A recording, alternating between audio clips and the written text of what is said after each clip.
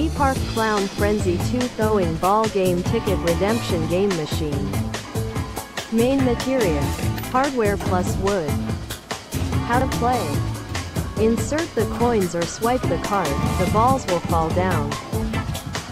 Through the ball to hit down the clowns.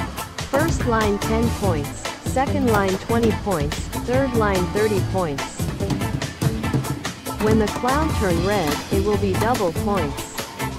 On the control desk it has the score and tickets chart. Player get tickets according to the scores they get. It's a very luxury, interesting and attractive game. It makes very good income for the game center.